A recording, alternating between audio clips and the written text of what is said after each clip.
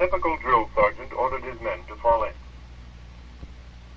The squad, composed of volunteers for the test, responded like well-trained soldiers, immediately and without question. On the drill field, the men obeyed his commands accurately and with precision.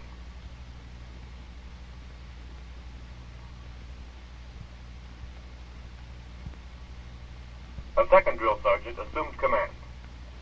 He put the squad through its paces capably. This man also proved to be an able drill sergeant, giving precise commands.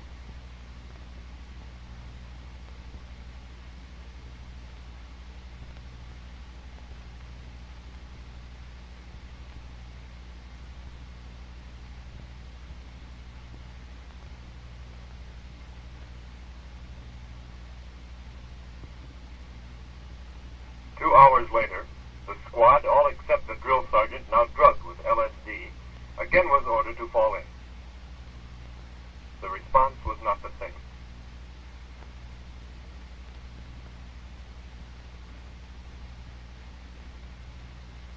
The squad leader thought it was not necessary for him to dress right. There was much laughter as the group attempted to give expression to inner emotions. This elation was group-supported, and an individual who was separated from the group would show severe disturbance.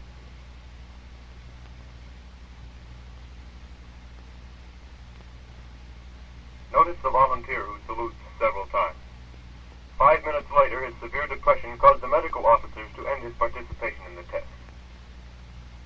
Response and actions of the drill sergeant who did not receive LSD were as before. But in marching, the drugged squad, although starting fairly well, gave a sluggish and ragged performance.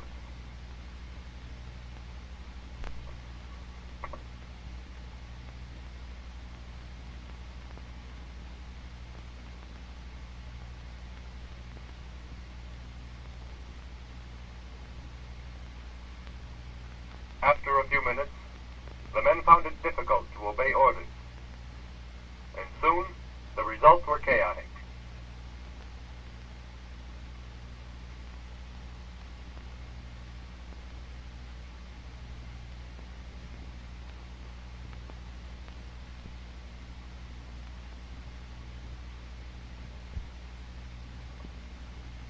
The second drill sergeant, who had performed effectively earlier in the day, was now given command of the squad.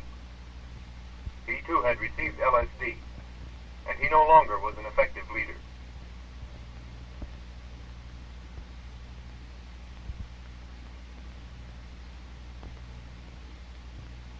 When an officer ordered the leader to drill the squad, he responded with, "You want him drilled? You drill him."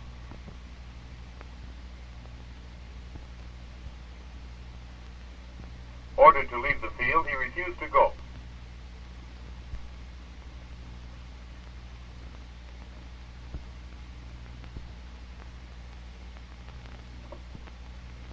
In answer to a direct question, he said he was capable of drilling the men and was instructed to do so.